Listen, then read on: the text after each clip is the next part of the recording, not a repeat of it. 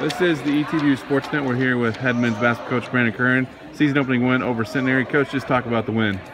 Well, I thought it was a great team effort. I thought the guys played really hard. I thought they competed.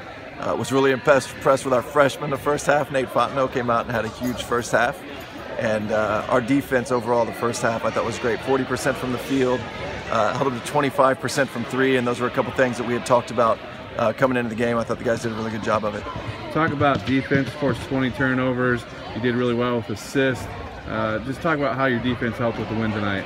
I actually think it was probably the difference in the game. We forced 20 turnovers. We had 10 steals. We had 19 assists. We only had 11 turnovers. So when you look at that combination, that's a good way to get it done. All right, Coach. Thanks for talking to us here on the ETVU Sports Net. Thanks, Adam.